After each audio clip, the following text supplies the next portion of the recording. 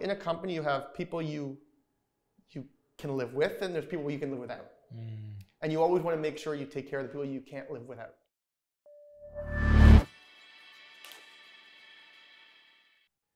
Hey guys, welcome to the BloomX episodes of 2020. Got a great lineup set up for you guys. As you notice, we got a new location now. We're filming out of Huddle Share Space. It's a new co-working space out of Scarborough. We're operating out of here as well. But of course, we got to give out a main shout out to MCRO, who continues to be a mainline sponsor for the show and for everything that we do. So remember, guys, if you're looking for any apps to make any apps, create any software, definitely consider them in your process. They do a great job. They support us, and they can definitely support you.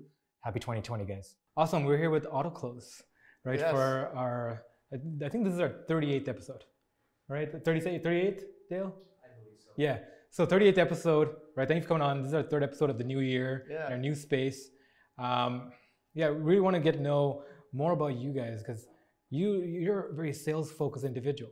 Right? I mean, as a company, we preach about sales, we help companies with sales, and really want to get into your headspace about that. Perfect. Right? So can you get a little bit more background, like about yourself? Yeah, so I mean, how I got into sales is a very interesting story. I actually used to play semi-professional tennis, had a Canadian ranking, world ranking, and had to make that decision to try and go pro or get an education. Didn't have much of a choice when my mom told me, you have to go do your MBA. Yeah. So I actually did my MBA in finance, and then started working downtown at some of the top 5 banks here in Toronto. Yeah. But I was just always an extrovert. I was always outgoing, and I felt like working at the banks was like sitting behind a computer desk and you're just punching numbers. So I actually got an opportunity to automatically just be VP of sales for a company. Okay. Skipped everything, went right to VP of sales, and they gave me a sales team, and they're like, you're outgoing, like teach them, what type of company? What it was a computer software company. Okay. Email archiving, actually. So they had a few sales guys, and that's actually when I first started. And within my first 2 weeks, I saw some things that could be improved, and that's how I came up with my first business. Was in the first 2 weeks of my sales job. Okay. Could you talk a little bit more about that? Like, what was the problem set you found? Yeah. So the first thing I saw was, as a VP of sales, like, here's your budget. Go buy a database and email that database to try and bring people to webinars, etc. And I looked at the data and I was giving it to the sales guys. I'm like, guys, the emails are invalid. The phone numbers are wrong. And the company we're buying from, we just spent $10,000 on. And they're one of the biggest companies in the world. Like, they can't provide clean data. So what I say, I'm like, well, I'd rather provide quality because I know salespeople are wasting a lot of time. So what I did was my first company was a data company. And I copied what Jigsaw did, which was acquired from Salesforce. And we built a data company. But the whole goal was to provide high quality data and not a volume of data. Okay.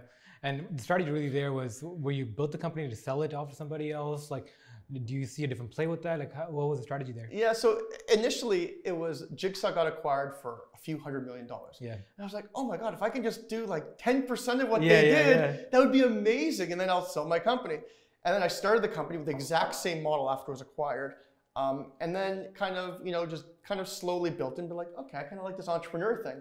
But it gets to a point where I started the business, and it almost like I felt like in my head, in my partner's head, we have to now branch off. We have to do something with this, but this is just like the starting point, and we have to figure out, okay, what can we build on top of this that will bring another value to our clients? And that's how we got ExchangeLeads, which we ran for 2 years, and then built Autoklose on top of ExchangeLeads. And now they both run side by side with each other because ExchangeLeads gives the data to the new platform.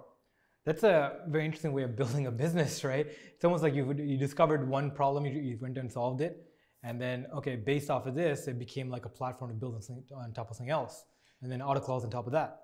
Yeah, well, the thing was, so we had clients would use our data and be like, Shawn, ExchangeLeads is amazing, the data is great, but we have to find someone else to email it. So I find one thing that everyone nowadays needs to do is consolidate. You can't just rely on one tool, and not a sales guy doesn't want to have a tab full of a CRM, a marketing tool, a sales tool, LinkedIn, etc. So what we did was we said, okay, we have the data. Now let's build that email automation tool, sales automation tool that the data can feed, and now you can email and use the data all in one platform. So it kind of like went side by side, and it was almost like became like sister companies. Yeah. Yeah. So let's talk a little about that process, right? Like when you first started, like you went from a sales guy to an entrepreneur. Yeah. Right. How was that transition like? I'll tell you. I was about 31 years old, and I actually just recently got a girlfriend who's now my wife. And I was making great money in sales. I was the VP of sales. I was making 6 figures, but in my heart, and being an old tennis and very competitive, like I always wanted to own my own thing. I never liked hearing somebody telling me what to do. I like to call the shots. So my first year, I worked while I was developing the product, and actually I left the 6-figure job when I made my first $49 subscription recurring revenue with my new platform. So going now from a 6-figure job to $49 and just having a new girlfriend and saying, hey, honey, I made 6 figures, but now I'm making $49, like, you know, it was a very big transition. Obviously she was very supportive, but it's one of those things that you have to decide, like, you know, if you want to go for it, you got to go for it. And that was the time where I had to go for it. So yeah, it was a big transition going from making a lot of money, spending a lot of money, to saying, okay, well, now you're not making a lot of money. You got to save and you got to pay your rent, etc. Here in Toronto, but you're going to build a platform. And you know, I'm one of those guys who's very confident. So I knew whatever I put in and then whatever I want to build, I'll build it. Yeah. So when I made that $49, it was an exciting day. But there was some peaks and valleys through that transition till today.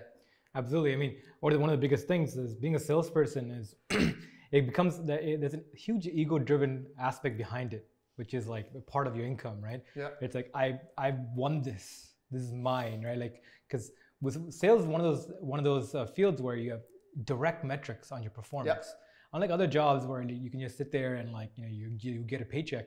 With sales, you can quantify your results and get paid for it with bonuses, commissions, all those kind of things. So when you leave that kind of atmosphere into like an entrepreneurship, you lose those value, like those quantitative matrix, right? I feel like your ego kind of dies a little bit in that kind of sense, right? You have to get used to that kind of environment. Like, was there like a mental transition for you? There was a big mental transition, and to be honest, it was almost a breakdown. Yeah. And what exactly happened was, it wasn't that I wasn't selling, but I was selling for my own company. So my first year, I took no salary. Yeah. So no matter what I sold, when you sell for a company, like, you see that commission check come in. With me, I was selling to, you know, Rogers. I was selling to big clients here in Canada, but I didn't feel it because all the money would stay in the company, and I'd reinvest in the company and hire more people. So even though I'm selling, I never got the gratification of selling. Yeah. And it was about a year ago where I said to myself, or a year and a half ago when I started Autoklose, and I said to myself, like I feel like I'm working 14-hour days. I'm building 2 businesses, and I'm not getting anything out of it. Yeah. And like, it's not like the company wasn't making money. So then I said, okay, now I'm taking a commission off all my sales, because originally it was just me selling. Yeah. So there was a big transition. There was a mental block, because as you said, you can feel it when you're a salesperson, but when you're an entrepreneur, it's like you're making money, but you're not feeling it because you're keeping the money in the company. Yeah. It's like you're growing a different baby. You're like, it's like a child you're developing almost, right? It's an entity. Oh, yeah. And like all your resources are gonna go towards there, and you're like, wait, what about me? Right? So how's that transition like when you start taking that salary? Like, a lot of like business leaders are talking about that, right? Like, make sure you pay yourself first. Yeah. And there's always counters to the other leadership qualities, right? Make sure you pay your employees first and feed growth first, right? And what your investors want, and like the bottom line is to grow the company, right? Yeah. How do you play amongst that? Like, when do you know when to start drawing a salary? When do you know how much is enough? Like, yeah, I mean, everyone could say you should start taking a salary right away, but you're not making money right away. Like, if you want to grow a business, you can't say, okay, say your first year you make $50,000 profit, but I'm going to pay myself $50,000. You can't do that. So yeah. What I did strategically, and I would recommend anyone do this, is whenever you want to become an entrepreneur, you want to have that safety net. So as I said, I went from a 6-figure job to making $4,999. However, throughout that year when I was developing my product, I saved 6 months of rent in my pocket. So I knew when I left for that $49, I had 6 months that I can live my life, pay my rent in downtown Toronto, which is expensive for my condo, and still start a business. So I gave myself that 6 months. And at that point, after that, for the first year, I just said to myself, like, it was helping because I was spending less and stuff, but I needed to reinvest and get good people, because you can hire anybody. But what I think you can spend a lot of money and waste a lot of money doing is finding the wrong people just because you need the people. So I would recommend take the salary when you start to need it. Like, I knew a few years ago where I wanted to buy a house, or if you want to get married, you have to buy an engagement ring, stuff like that. But from the beginning, if you want to start a business, you have to reinvest into the business and reinvest into your people. And then when the time is right, I would start taking a salary. Obviously not take a big one, but Yeah. slowly increase that as your revenue continues to increase. Yeah. And the main thing is like for the average person, it's insanely difficult of a concept of not taking a salary or not having something coming in. Yeah. How are like friends and families, like how is it close individuals around you when you made this transition? Yeah. So, I mean, I'm one of those guys, I don't really listen to what families, like I know what I can do. You kind of have to be sometimes. I know what I can perform. Yeah. And I know whatever I've started my entire life, I've always succeeded. And when I started playing tennis, you know, my goal was to be top 3 in Canada, and I became top 3 in Canada. I wanted to be top 250 in the world. I was top. So whatever I put my head to, I do. But what I also did was I was more of an entrepreneur at a very young age. So before I even started both these businesses, while I was working, I had another business that was paying my rent money. So I started that when just finished my MBA, my first co-op. I was starting selling packaging from the Orient. So I was getting cosmetic packaging from the Orient, just bringing it here, distributing it to my clients here. And I wasn't making a lot back then. I'd make, you know, $1,000 a month, $2,000 a month, whatever it was, but that would pay my rent. So I continued. I still to this day, that's the third business I still run. And now those clients that had $1,000 are doing a lot more business. But I always made sure I was making money other ways, so that I would never be, you would never be stranded unless you're hurt for money. But it was a transition. Definitely, you know, can't go for those nice dinners and those nice travels for 6 months, but you have to, you know, put your head down and really grind it out. Yeah, of course. I mean, that's really cool that you talked about, like, you know, building multiple streams of income. I mean, that's a very strategic approach to a lot of life. A lot of people are still miss out on that kind of opportunity. They see it as like a business as an all-in thing. Yep. They don't see it as a continuing entity that can, like, you know, produce income for you or be an income generator. When did that idea first come to you? Like, so I'm one of those guys that I always like to learn, like do different things. The cosmetic thing was something I did then, and then, you know, when I started to make a little bit of money with ExchangeLeads, I always say, you know, don't keep money in the bank. So I started to buy condos in Toronto, and you just putting down payments down, and you know, so I think you have to diversify, and you can't say, okay, because if everything's in one business and doesn't succeed, you know, you're done. You have to go back to the drawing board. But if you have multiple streams, multiple different ways to get revenue, it only helps. But you have to do things that doesn't need much of your attention. Like my cosmetic business right now is, I get an order, all I do is hire DHL, drive the package to Ajax to my distributor, drive it to Pickering, drive it here. So it doesn't have to take my attention. Yeah. My business takes my full attention, but the other stuff like real estate stuff where you can buy real estate and then rent out the condo and just collect a check every month and pay the bank whatever the mortgage and et cetera is a way to get another stream of income. So you have to, just like in sales, I tell you, you can't rely on one channel, you can't rely on one stream of income. Absolutely. And before, like, you dropped a really big fact here, like #3 in Canada in tennis. Yeah. Like, can you talk a little bit more about that? Like, that's pretty exciting. So yeah, I used to play semi-professional tennis until I was about 18. And then I had to make that decision. At that point, there was never a Canadian tennis player that actually made a career out of tennis, like made enough money in tennis. Now, I mean, Canada's probably, I think, you know, we have some of the best tennis players in the world. Bianca just won a championship. We have Denis Shapovalov, Milos Raonic, and other people. But it was a decision my mom kind of said to me. She goes, well, listen, Shawn, you can try and go the tennis route. You are #2 in Canada. But if you get injured, which you get injured a lot, you're not going to have anything to fall back on.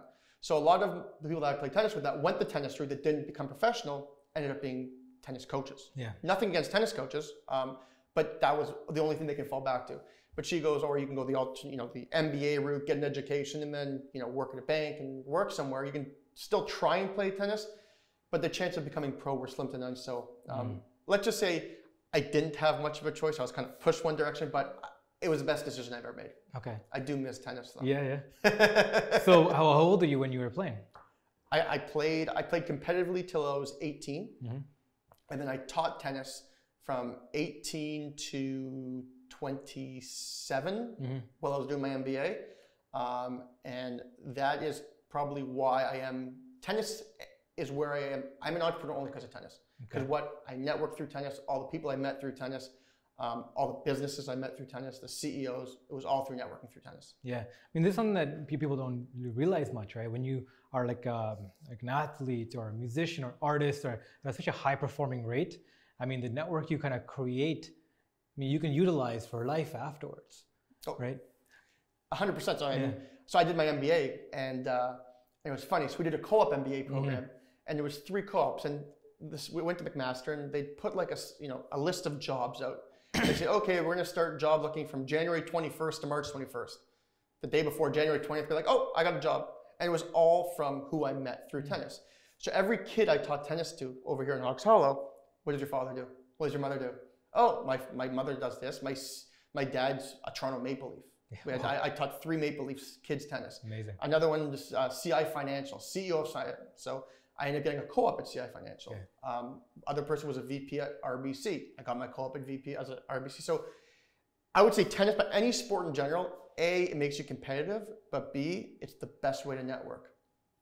Yeah, that's an interesting way of putting it. Like sports is a way to network. Oh, it's I think I was talking to Henry earlier, and I was saying, when I look at somebody's resume, for any sales job support, I always look. First thing I look for is, have they played a sport? Because if they've played a sport, they're competitive, and they either love to win or they hate to lose. Yeah, and that's what you want in a salesperson. That's a really good way of putting it. I mean, I worked in sales actually for like 12 years of my life, and 100% finding those competitive people, they definitely stand out. But my last position I worked at, where we were doing, like, it was a sales team of 60 people, full commission, right, working on smart home automation, selling smart home automation gear. And my manager at the time, like, we talked about it, right? Like, we're in an age now where it's more like empathy sells better than aggression. Where people who can make connections with people and make relationships are selling, right? And we toyed about it, like, where can we find people like this, right? And we joked about it, like, the best way to find like a salesperson would be at a club.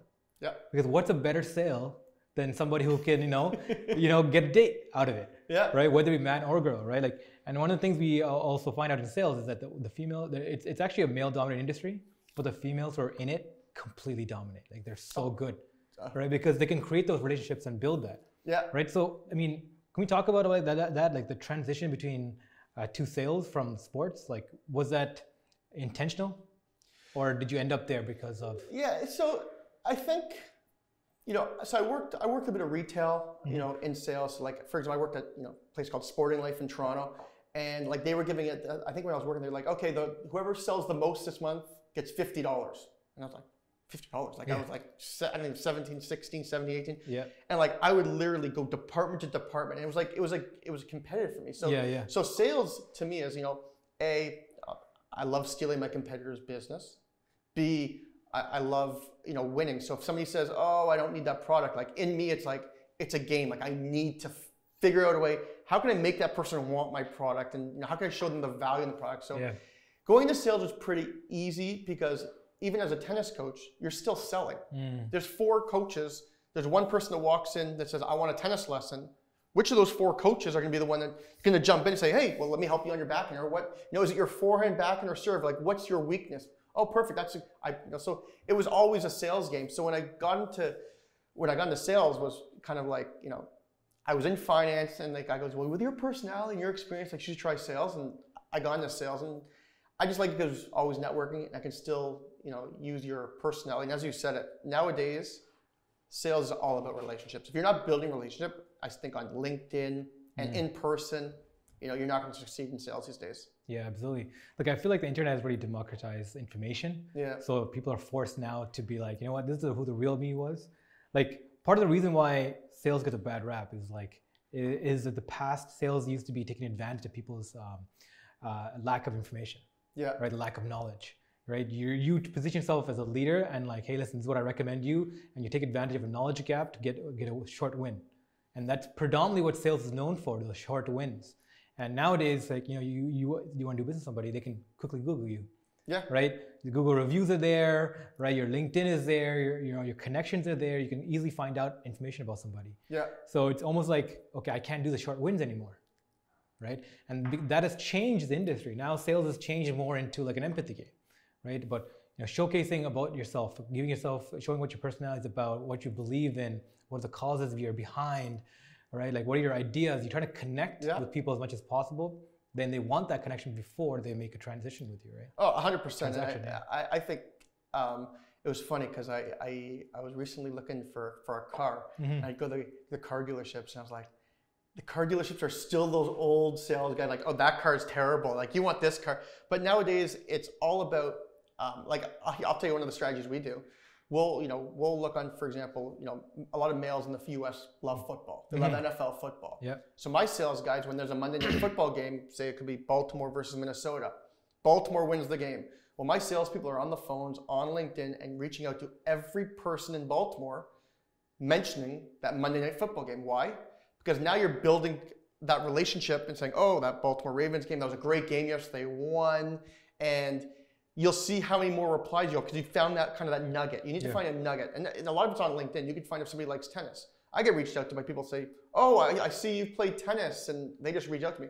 I will more reply to somebody that finds something about me than somebody that just sends me some sort of sales message and says, let's connect because we're both in sales. No, like say, Shawn, I used to play tennis myself. Actually, my kid's just getting into tennis. I'd love to connect to share ideas and networks. That kind of stuff works nowadays, but just kind of being salesy. There are people that do it still, though. Yeah. No, absolutely. I think it's kind of like the field itself is changing still, but people still focusing on the old way of doing it. Like, do you follow like Gary Vee or any of those kind of new age kind of thought leaders on this? I do follow them all. I mean, for example, I follow Grant Cardone as well. Grant Cardone, yeah. But do I love his sales approach? No. Do I like certain things he does? Yeah, but I'm all about, I don't like, one thing I always teach my salespeople also is don't ever put your competitors down. Don't ever talk bad about your competitors. Because my competition have great products, but you got to find what is the difference between yours and their product.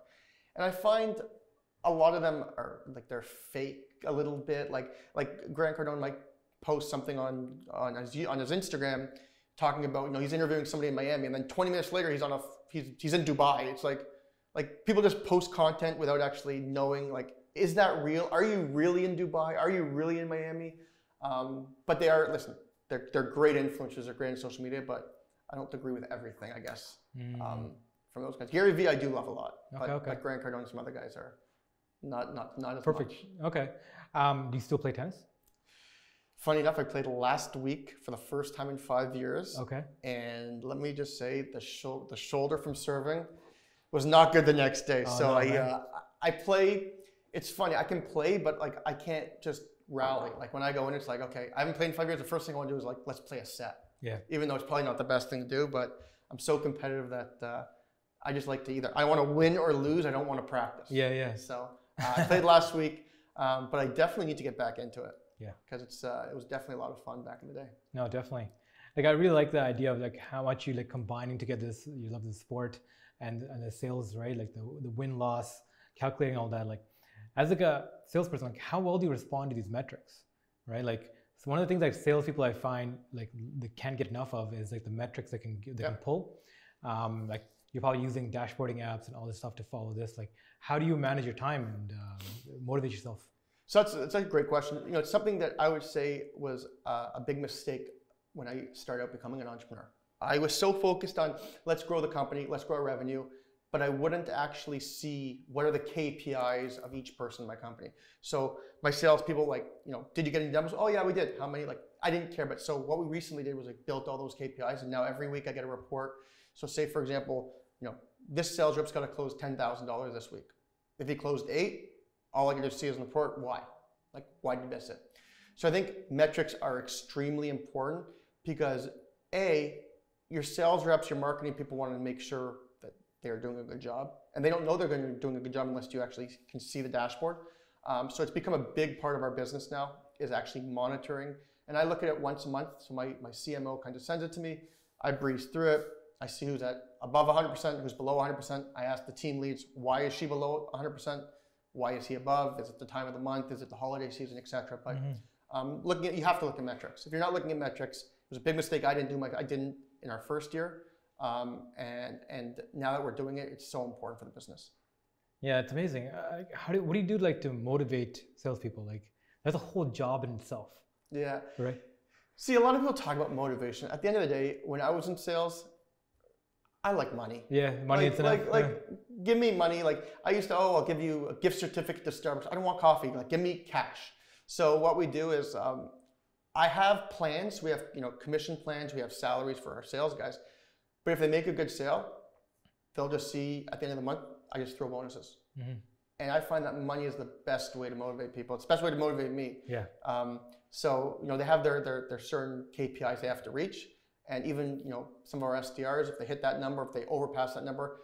But sometimes I don't even need to see the KPIs. I can just be like, I can look at somebody and kind of like see their interactions with our company in Slack and stuff. And I could be like, this guy's working above and beyond. Like, he deserves something. So I just kind of throw bonuses around.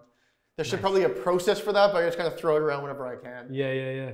I mean, that's 100%. Like these competitions, like metric-based rewards, right, go a long way. Sales people really resonate well with that, because again, like sales is one of the few jobs where you have direct feedback on how you're doing. You have all these metrics in front of you. Like you're putting this much input in. This is what your output is. Yeah. Right. You know how effective you are. Yeah. How effective you're being. Do you find that like your people are self-motivated or like group motivated? Like, how does this team function? That is an amazing question, because that is a conversation I had 2 days ago. And what we recently did was we used to give, each salesperson would have commission, their salary, etc. But we now put a component, like you said, a team component. So now our SDRs each they have to book 20 demos a month of Autoklose. Okay. If one person hits 18 and one person hits 22, they get the 22 will get paid. However, if they both hit 20, there's now a structure in there that they both get paid on the team. So what that does is during the month, if one person's lagging behind, they're motivating each other. So now it's like I always believe you're building a company, but you're building a family. And for them to be a family, they have to help each other. So that kind of something we just recently did it, and the team loves it, because now I can see in our Slack that one of our sales reps is involved in coaching them. Okay, this is the message you got from LinkedIn, write this. And they're helping each other get more demos, and it only helps the business. Yeah. Absolutely. The team environment in sales is so crucial. Yeah. Right. Like the companies that really get it. Like a lot of companies, like I hate, like the toxic culture really comes from when you cannot not even have a conversation, you can't even have a conversation with somebody, but like can't even motivate or work alongside somebody else, right? A lot of companies silo out people to be like, focus on yourself, focus on your own metrics, run this independently, right? And literally you want that bilateral, like the knowledge share, where people are like, yo, I tried this, why don't you try this, right? And it's salespeople like almost like you're trying to find your way into something. Yeah. Right. Yeah. You're like picking a way at it. You're trying to find the best way into a problem set, right? How to fit that puzzle piece in, and if you are like how to mold that puzzle piece into that groove. And the more nimble you are, the more tools you have, the more knowledge share you have, right? The better, the more flexible the team is. Yeah, and also helps with promoting people internally, right? So if you have a good team and one person's really crushing the other SDR, like okay, maybe move that person into a team lead, give them a few extra dollars, but now have them train exactly how did he get 22 and the other person's getting 18. Yeah, train the people below, so you have kind of that umbrella effect, that snowball effect that kind of goes down. And that's kind of how you motivate. So we always have people start off in support, learn the product, go from support to customer success.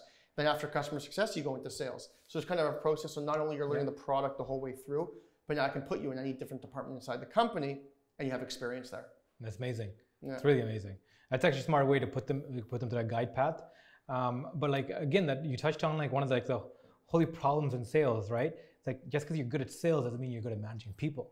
Yeah. And a lot of times, again, because it's such a value-based field, when you get a high amount of sales, that lines you up for a promotion. Yep. Right. So sales, rather than any other industry or like other fields where you move up based on seniority or like amount of work you've done or a particular milestones you've reached, with sales you have a direct correlation almost to how you get promoted or move up in the company. But the problem is your skill sets change the more you move up. Yeah. Right? When you go from a salesperson converting leads and doing all this to managing people and helping them do it, I mean, not every manager is made equal. Oh yeah. Right? So how does that transition work for you? Or have you seen that in your company or other companies? Yeah, so everyone has their own personality. I find like you can have the best salesperson, but they might be a terrible leader. Mm-hmm. You might have the best salesperson, but they don't know how to, teach someone. Like for example, I'll tell you myself. When I started out, I was great at running a business, but I wasn't great at managing 7 people. We had 7 originally. I couldn't manage it. I just, the SDRs, okay, we have a 15-minute call. I'd literally be doing something else while they're talking about, okay, perfect, yeah, we'll see you tomorrow. Good job today. But some people aren't made to be leaders. Yeah. Some people are good to be at sales, and which is why, I see companies all the time is like they'll automatically promote like a senior person in sales to a team lead, but they might not be a team or a regional sales manager, like, or a national sales manager. Like a sales rep that's managing Toronto might not be good at managing every single person in every province, because when you're your own sales rep, you get paid on what you do. But when you're a manager now, you're getting paid to make sure every person under you is performing and hitting their quota. Yeah. So now it doesn't matter if you sell, it's mattering if those other 7 people under you sell. And if you're not good at being a leader and you can't train them properly, you might not get paid out because the people under you aren't performing. Yeah. So there is you have to be able to find the right people that you can promote. And I think, especially I find this not only in our company, but in general, is you have in a company, you have people you can live with, and there's people you can live without. And you always want to make sure you take care of the people you can't live without. Yeah. So yeah, there's a definitely a correlation, but it's something that you have to manage inside the organization. Absolutely. And another problem with sales is like sometimes the toxic culture of it, right? Where the top salesperson thinks they're untouchable or thinks they're special, right? And they start doing things their own way, their own processes, and it kind of alienates the rest of the team. And again, just because of the nature of sales, people know how valuable they are. Oh, yeah. It affects their egos, right? How you had to deal with that kind of negative culture? Oh, we had a perfect example inside our organization. Yeah. Before we started to grow, I had one guy that we call them closers or account managers, or the SDRs feed them leads. And he was closing everything. So it'd be me and him closing, and he was great at it. He still is amazing at it. It still works for us. However, he thought he was on top of the world, but then you bring somebody else into that closer role, a younger person, maybe 20 years younger, kind of hustler, money motivated. You bring him in, and then within the first 2 months, he's beating my other sales rep with a revenue. Well, now this person's like, whoa, like I thought I was killing it, but like this guy just came in because there was no numbers we can compare to. Yeah. But then you bring a second person in, watch how both now get motivated. It's a little competition between. Yep. But that's where you put that team function in, where you say, listen, both of you, here's your quota. If you both hit it, you're both getting paid this. If one of you hit it, that person only gets it. So I've seen it inside my organization. It's tough because you have to distribute leads now. Instead of having a full pie, you have half the pie. But it definitely motivates the salespeople. Yeah, that's really interesting. Like this is an insurance company, again, Salesforce insurance company that one of my friends works at. He talks about his internal culture. And it's like the top performer is so high level. It's almost like she has her own mini company inside, like with like 3-4 of her own assistants, and like, pretty much like nobody talks to her. Yeah. She's like an untouchable queen that comes and goes and does what she wants. And the disparity of wealth between like the bottom level and the top level is so big. But the way they describe it is like the sales company's organization is built as a shell that provides leads, provides support, provides actual support. And these individual salespeople are put in to be problem solvers. Yep. It's like, you do what you got to do. This is a framework you got to work in. But if you evolve and figure something out, perfect, stick to that. But under this pipeline, bring it in and close deals, and you get your payout. Yeah. Right? And you find this natural shift in people, right? Like the 20-80% in humanity is so real, right? Like you get any population, 20% will do 80% of the productivity. Yep. And in sales culture, again, like that's a drastic shift. As the bigger the team gets, the disparity in like the bottom performer and the top performer just goes up. Too. Right? Absolutely. Right? So have you seen that yet? Have you experienced that kind of change where like some people just stick to a lower end and they stay in this kind of same place? Other end people just soar to the top? Yes. So but again, I think it comes back to how competitive is that person. So for example, we had one person that was she started off with ExchangeLeads as a data person, moved into Autoklose as customer support, and she worked so hard, but she was doing so many things. And in my head, I'm like, you know what? She deserves a promotion. She's been in this position for 2 years. I get an email literally while I'm thinking about promoting her. Hey, I'd like to have a call with you because I'd like to move into customer success. So I think those kind of people that are self-motivated, like, you're going to get companies that are going to say, okay, I'd like to promote you, but go and get it yourself. Like, if you want to be promoted and you think you deserve to get promoted, like, go to your manager and be like, hey, this is where my 3, 5, 10-year goal is in life, in working. In 3 years, I want to be customer success. In 5 years, I want to be sales. In 10 years, I want to be a VP of sales.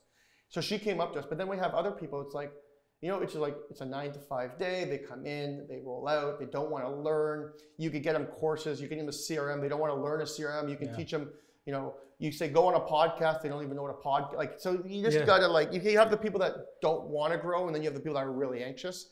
The ones that are really anxious, those are the ones you want to keep. Yeah. The ones who are anxious to grow. Exactly. That's an interesting way of putting it. Yeah. Right?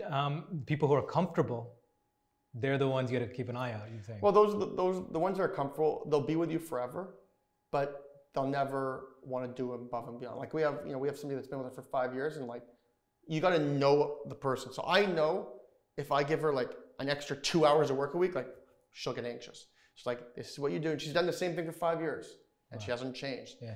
But if you give her any more, she'll start complaining. If you give her any less, she knows what she wants to do. She's comfortable. She clocks in at 9. She leaves at 5. She gets all her work done, all her projects done. But you can't give her any more than what she's already doing. So, I feel like there's a huge base of population who are like that, right? They're comfortable in exactly what their role is, and they want to stay within that kind of comfort zone. And this is the ones that are most susceptible to automation. Yep.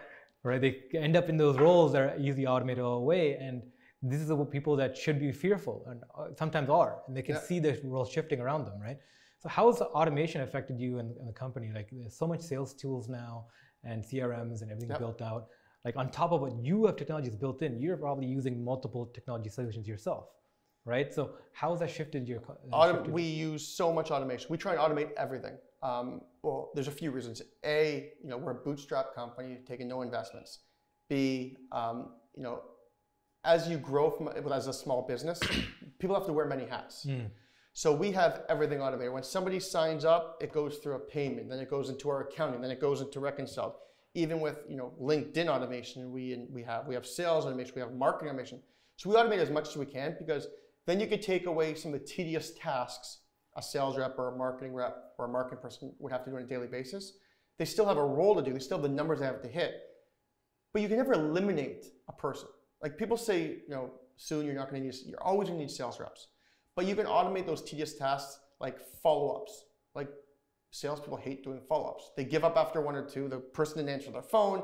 I sent an email, they never replied, but nobody replies to 1 email now. They're getting 200 emails the same day. So you have to be persistent, not annoying, but you have to automate as much as you can. Yeah, absolutely. I mean, you're forced to become more of a strategy player than you are an operator. Yeah. Right. So use these SaaS tools to actually operate on your behalf, right? But then you strategize on how they all kind of work together and function. And I think this is one of the most difficult parts of of work right now, right? How to figure out how that automation tree looks like. How does that overall strategy look like? For you guys, did you develop in-house yourselves, or did you get outside support? So I was lucky. So we just transitioned my marketing person. Was doing all the automations for us. Now he just he wanted to grow inside the company, so he's now moved from marketing over to sales. Actually, funny enough, as of January 1st. But we did it all in-house. From the beginning, we automated everything, because if we didn't automate everything, I'd have to hire 20 more people and have 20 more salaries. But as much as you can automate early on, and you can automate everything nowadays, try and automate as much as you can, but you always just got to tweak it. You got to keep playing with it, right? Keep playing with everything. We have a CRM, tweak it. If you want to, tag people as a certain thing in your CRM, and you want to call one, call it cold prospect, warm prospect, hot prospect, and then change it to, podcast guest, whatever you want. You just got to keep changing things around. But once you get that process in place, and it doesn't happen overnight. It could take a year, it could take 2 years to get the whole process and automation in place.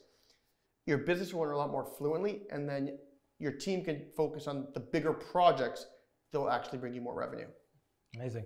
So one of the things that we do actually as a company is sales engineering, process engineering. A lot of companies, this is actually, a lot of our clients have asked this for us. Yeah. We actually build this as a service to fit a need that companies keep asking us for.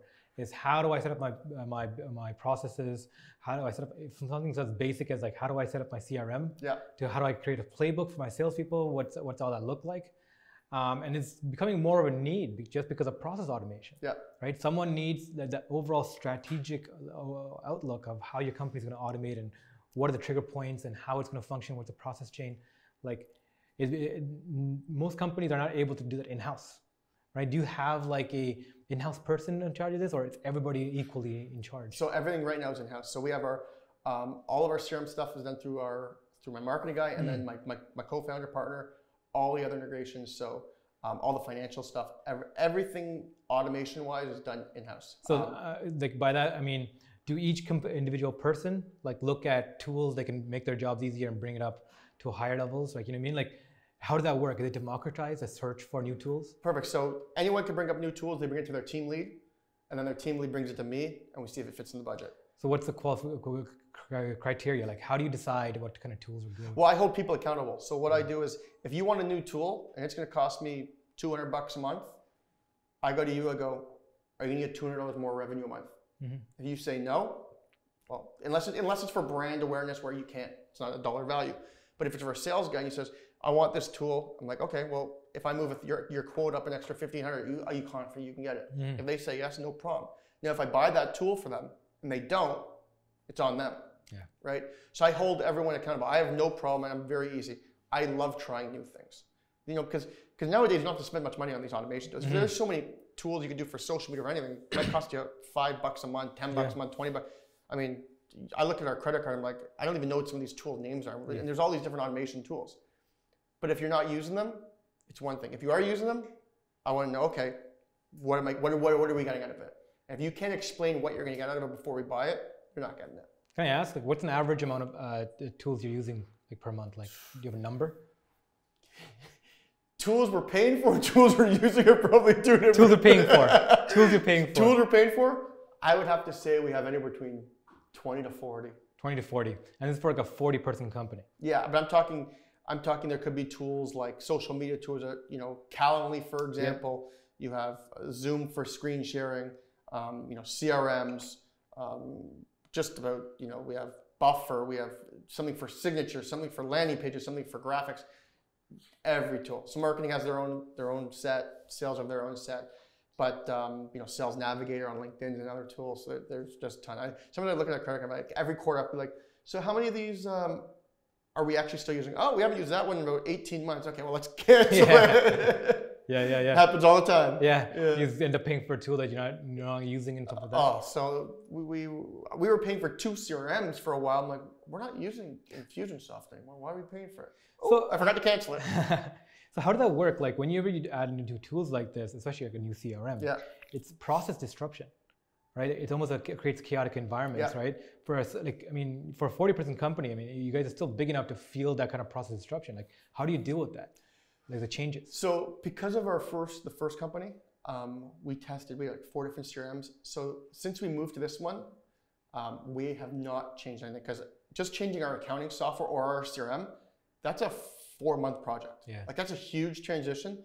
And not only that, if you have a veteran salesperson, that's like teaching a baby something new, and it just doesn't, like an older salesperson that works for us, like if I had to teach him a brand new CRM, it's going to take me 2 months to teach him after we put the process in. So we've built everything, but you know, for example, can our CRM be better than what we're using right now? Yeah. Can our accounting software be better than what we're using? 100%.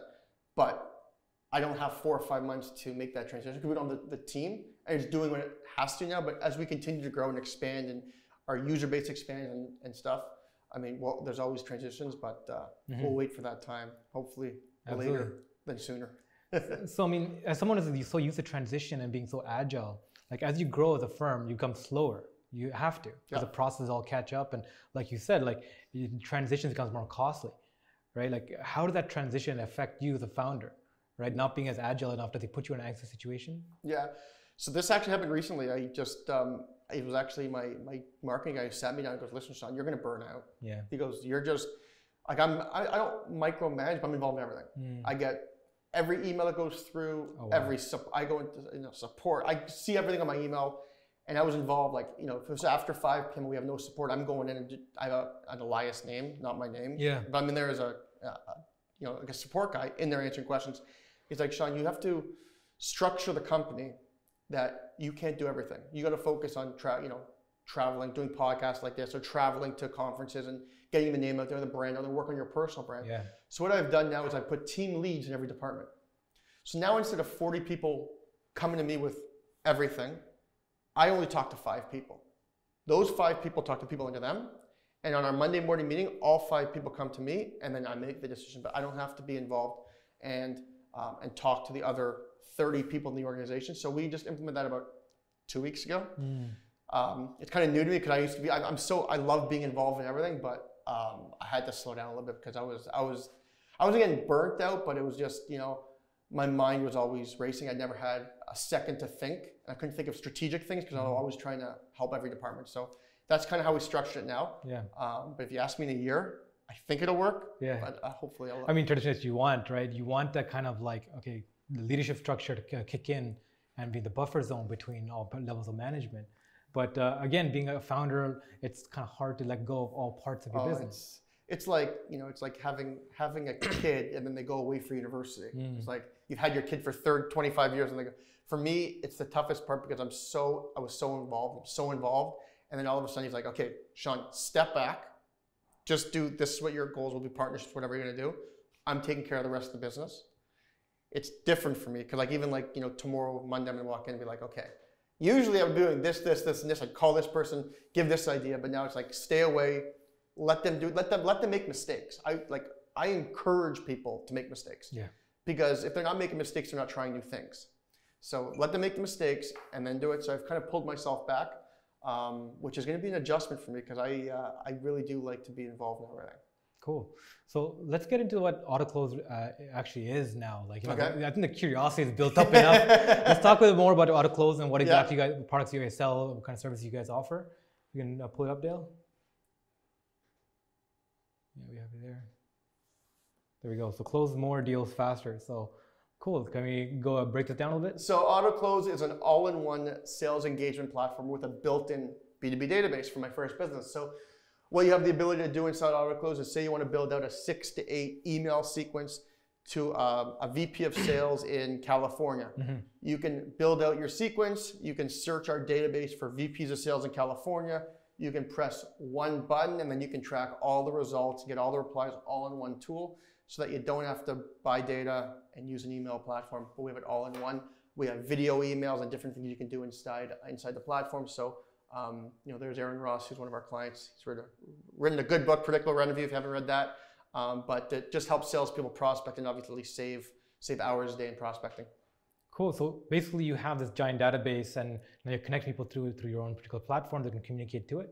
No, so we have a database of 37 million and say you wanted to email 100 people in Michigan today. You can go in, you can search our database, get those 100 people and then say, okay, I want to send them 8 emails over the next 45 days. First one, introduction, second one, follow-up. And they'll continue to get those follow-ups until they say, hey, I'm really interested, let's have a call. Then they stop and they're removed from the sequence. They continue to follow up because salespeople give up after 1 to 2 follow-ups, as I said earlier. Here you can automate that and you can add all your follow-ups. You can put video in, you can put your Calendly and all that stuff. And ideally what it does is just books meetings on your calendar. That's really interesting. And the database is going to be captured by your first initial business. You got it. So it's white labeled, but the database comes from ExchangeLeads. It's just API integrated into, white labeled into Autoklose. Both companies run side by side, but the database is fed from the first company, yes. Cool. Can we step aside for this and talk a little more about the data collection? Yeah. Like how do you qualify quality data and like how that works? Yeah, so what we do for the data, first of all, it's only US data currently. Different rules in the UK, there's different rules here in Canada. So it's all US data. We have a data team out in Eastern Europe. And what happens is, originally ExchangeLeads was a crowdsourced data company. So what happened was you would have 5,000 of our clients, each would say have 10,000 contacts. They would upload those contacts into ExchangeLeads. We would validate them. We would give them credits for every contact they gave us that was valid. So now their 10,000 now becomes say 15,000. But all those different people that uploaded it, our pool continued to grow and grow and grow and grow. And over 4 years now we're at 28 million. So when we email people, if the email is invalid, it goes to our data team. And then they actually manually check either public channels or they go on LinkedIn to make sure that person's still at that company. If they're not, they update the record, put it back into the pool. So it's continually updated on a daily basis. But I wouldn't sit here to say our data is 100% because no data is ever 100%. If anyone tells you it is, they're lying to you. Yeah, but we strive to be about 93, 94% accurate. Amazing. Sorry, and how do you test that accuracy again? So there's different things. We have a manual team of humans that do it. Yeah. We also ping the servers. Okay. So we'll ping the email before the email goes out to make sure that email is a valid email. Because if it's invalid, it'll tell us before we send the email out. So we do both ways. We have automation and we have some manual checking. So is there right here, ExchangeLeads? Yeah, that's it. Yep. Perfect. So I mean, this is interesting because like it's almost like a it's a smarter version of pretty much the old Yellow Pages. Yeah. Right. The Yellow Pages is pretty much a collection of books, but like instead of just being a book that you can flip through and categorize, subcategorized, you now built a super highly targeted tool on top of it, right? To now interact with this large database. Exactly. So you can search gender of the person, you can search employee count, revenue count, state, city, postal code. There's about 20 searches you can do, and it just continues to filter real time through the database. And then when you email, you might choose 100, but we only email 90 because those 10 might be invalid. They then go to the data team and they get checked and then right back into the pool. So it's kind of like a circular. But data is a very interesting business because it's very tough to keep a data clean because people change jobs every single day. Yeah, absolutely. I mean, that's one of the biggest data market, right? Like data is becoming like the new oil. Yeah. And it's like leaking out of everywhere. Yeah. Right? Oh, yeah. Everyone's trying to capture as much of it as possible. And what is the good oil and what's the bad oil, I guess? Absolutely, right? Like, and now this filtering and refinement and all this kind of stuff. So, I mean, interesting enough, like that's now become like this it's a closed but semi-open data marketplace, right? Where companies are trading data back and forth, buying companies, buying databases, all this. Like how involved are you with this kind of in this marketplace? So, I mean, a lot of people want to buy our data. Yeah. Companies want to acquire us because data, as you said, data is king nowadays. But the problem is you got to be very careful with data. There's tons of companies that sell data, but the quality of data a lot of the companies have are just, they're getting big data sets from 10 years ago or 5 years ago even and trying to sell it. But literally every month, like 10% of data goes raw. People change jobs, they change titles. You might say it's the same company, but you change the title. So to keep data clean, it's expensive. It's not easy. So I think one thing people don't spend enough time is doing their due diligence and upfront trying to make sure, okay, this data company's asked me to wire them money for the data. There's no refund. They're going to send me a test sample and it's going to be good, but they're going to get you 100 of their best data, give it to you as a sample and say the whole database of 10,000 you're buying is that. It's not. So be very careful. Try and get a reputable company. That's what I would recommend if you're going to get data. And also, anyone that says they only take wire transfers, don't do it. Yeah. What would you recommend payment by? Well, I mean, companies that take credit card or PayPal or even are better because if they actually try and not send you the data or give you bad data, you have a course to go back and try and get your refund. Yeah. If you do wire transfer, you're done. Once you send that money, there's no refunds. They can send you nothing and you can't go anywhere, right? Absolutely. So there's companies out there that do that, but I'd be very, very wary of them. Yeah, I mean, the data market, I mean, is something we've become like very, very aware of now, but it's been going on for a long time. Like, I was reading about this like 10 years ago, the data economy then was considered like, especially made in like call centers, right? Yeah. Where certain call centers would sell like, collections. These are the accounts for collections. They would sell that database and other parties would buy that database and then try to collect on that collectible. And that was like a whole traded marketplace, right? So companies would sell their things that are in collections to a company to collect on, and that company would buy it at a certain value and then try to collect on it. Yeah. I have the authority now to collect on Call you 4 or 5 times a day, send you 6 emails, leave you 10 voicemails. Right. All this scare tactics and aggressive as possible. Yeah. Right. I mean, but now it's not as oblique, but that's how this that's like the part of this economy that's evolved into this larger data economy now, right? Yeah. So I mean, I think we're rightful to be kind of fearful and afraid about this. Like, what are your thoughts on the emerging data economy? Well, I think with data in general, you just have to go after reputable companies.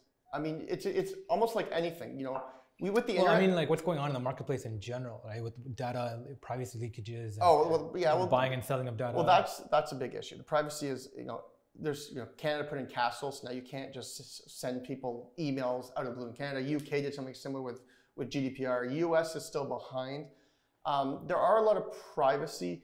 The key with us is, and what we ask people with Autoklose and the data is, if you want to be successful with the database, personalize as much as you can.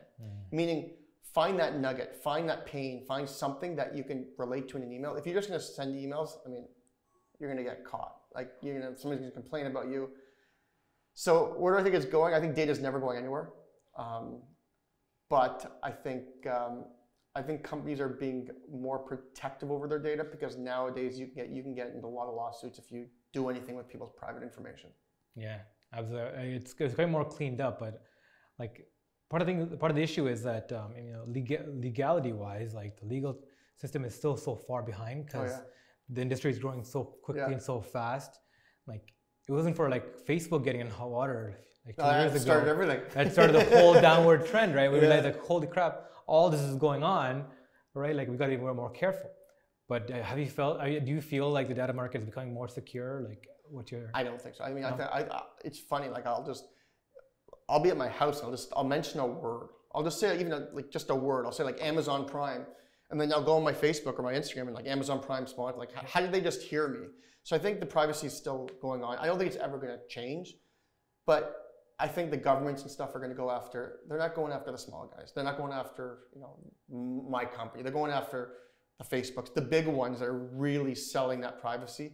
But I don't think you'll ever be able to stop, data being sold, acquired, and presented. I mean, it's a huge business. Yeah. So I don't think it's going anywhere. Do you have any ideas about like how to securitize it, how to make it more secure? Like, there's a lot of thoughts about, the blockchain industry really try to sell that, right? About how it's going to revolutionize and make data more secure and safe. Yeah. But the ideas behind it, even though blockchain might have the technology, is still prevalent to today's like zeitgeist. Yeah.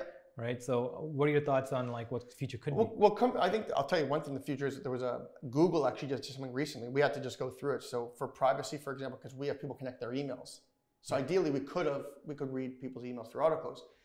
Google now makes all companies that's integrating with Google have a third-party audit, and the third-party audit is not cheap. It's about $75,000. You have to pay $75,000 a year to Google now to audit anything that is data related on your software. Started January 1st this year. Oh wow! Every company. So I mean, good thing is 80% of my competition is gone. But the 20%, we had to go through a Google audit, so now we're Google approved. So all these companies that have data, they have 10,000, Facebook and all these companies with 10,000, 15,000, 100,000 people that give their personal information. If you don't pass that Google audit, Google will now not integrate with you. And Microsoft is right behind doing the same thing. So all these big companies are catching on. They're making money off it because they actually give you have to use company A or B and pay them. And that's the only way you can get it. So hold on. So these giant companies are basically acting like governments, putting up regulations, but they're putting a paywall in front of that regulation and profiting off it. And you can't choose who does the audit.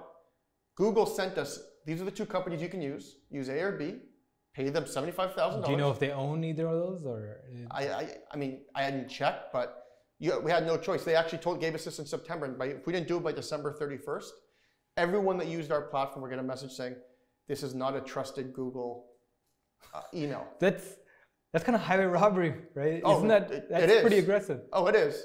And they do all these different tests. There was about, I think, 470 tests they did with our data. So can you find out your client's name? Can you find out their address? Can you find out the payment? Everything was checked. And they just implement this now. So I mean, all the companies that are using software, like any sales company, CRM companies, everyone is paying for this audit right now if you're using Google. I had no idea. Like I didn't hear about this. Like, I mean, and it's yearly, annually.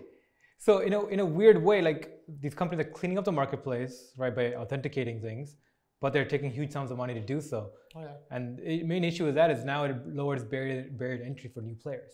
Which is good and bad. Good and bad. I mean, we're lucky that we're in a position that we can pay it, but I saw, for example, on a website that's selling, a company that are selling, there was like 5 of my competitors that early on were competitors that are on there selling their companies now because they can't afford to pay pay Google the auditor $75,000. Yeah. If you can't afford to pay them, the last thing you want is your clients now seeing that you're not a verified Google user. You're going to lose all your clients. Yeah. So they're all trying to sell their company at once, not telling the average person that it's because we didn't get the Google audit. So all these people there's all these stuff on Reddit now and being like, oh, we just acquired this company and we got stuck with a $75,000 bill on an audit. So it's something that's going around right now. Google's the first person, but I wouldn't be surprised if Microsoft's right behind. So I'm not sure. I'm pretty conflicted about how I feel about this. Oh, I'm not happy either. It was, you're doing your forecast, your budget for the year, and then boop, you got an audit you had to do. So it was something very interesting. I mean, like, as somebody who like a few years ago might not have been able to pass this new hurdle, right? Like on a growth stage, like how do you feel as an entrepreneur, like for the next stage of companies? Well, I mean, if it came down to it and it was early on, I would have had to go and raise money. Yeah. I would have had to give up some equity of the company and figured I went to families and friends and raised money. We were lucky in a position that, we're 2 years in and we were growing steadily. But don't get me wrong, it's still a good chunk of money.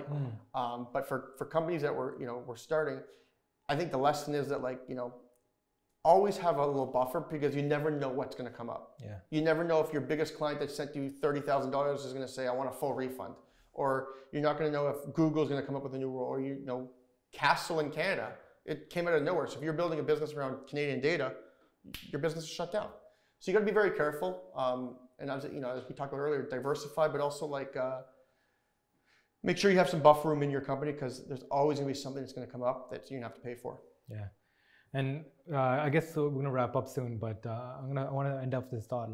How do you feel about these giant companies right now? These trillion-dollar companies. I'm talking about the big five. Yeah. Scott Galloway's out there talking about breaking these companies up, about a breach of what is it? I forgot what it's called. Breach of monopoly laws, right? Google being able to do these kind of moves, no one can really fight back against it. No. Right? What do you think is going to happen with these companies? Do they continue to grow? They're just going to continue to grow. I think this year, I think the whole market, I think this is going to be another growth year. 2021 is where I predict there's going to be a little bit of a little pushback, a little election year and stuff. But I think the FANGs, all those big companies, they're going to continue to go up. They're just buying out companies, building new models, building new processes. So I don't think they're going anywhere. I think they're going to just continue to grow, which is terrible for some of us. But the rich will get richer. Absolutely. But also one of the major issues is for these giant companies to maintain a state of growth that keeps their shareholders happy. The amount of growth they do, they're swallowing entire cities' economies pretty much of growth to keep competitive and keep going, right? So does that drive innovation or does that stagnate growth for everyone else? And I think that's what we're going to figure out as a society, whether, do we break these companies up or do they naturally, other competitors come into the space? Yeah. I mean, the problem is, I learned this earlier, it's when a company is so developed and has so much money, it's almost impossible now to be a competition. You can't build something close to Facebook and think you're going to compete with Facebook. Yeah. You can, but get billions of dollars in funding and have an amazing idea. But everyone has ideas. So I don't think they're going anywhere. I think they're going to continue to acquire smaller companies, but at the same time, now these companies have so much cash that they don't even have to acquire now. They can just build it in house, and it's going to be a lot cheaper than acquiring a small company. So that's going to kind of make it a little stagnant in the acquisition market. But I don't think they're going anywhere. I think they're just going to continue to grow. I think it was Apple has a $1.4 trillion. I was reading the other day. More liquid cash, more actual liquidable more cash. Cash than the whole country. Yeah, exactly. Then the U.S. They government. are a country. Yeah, they are. Yeah. Right. It's weird because it's almost like a dystopian novel read, right? We look back at the robber barons, or we look back at the East India Trading Company, those kind of days where these companies are the size of nations. Yeah. And pretty much helped shape the world during their times. Yeah. And that's what's happening right now, right? It's almost like these companies are being allowed to get this large, and now there's no power structure enough to break them down. Oh yeah. Right. So it's interesting to see what's going to be the future of what's coming. Yeah. Soon enough, they're just going to be their own country. Apple's going to have its own land and its own country. That's where it's an interesting world we live in, but it's definitely fun times because there's a lot of opportunity, which is good. Absolutely. Perfect. Okay, I guess we'll wrap it up at this point. Yeah. It's been an hour, man. This has been really enjoyable. Yeah. I would love to have you back another time to talk more about sales and break that down more. Yeah. But thank you so much for coming on. Thank you so much for having me. It was a lot of fun. Yeah, it's been great. Thank you.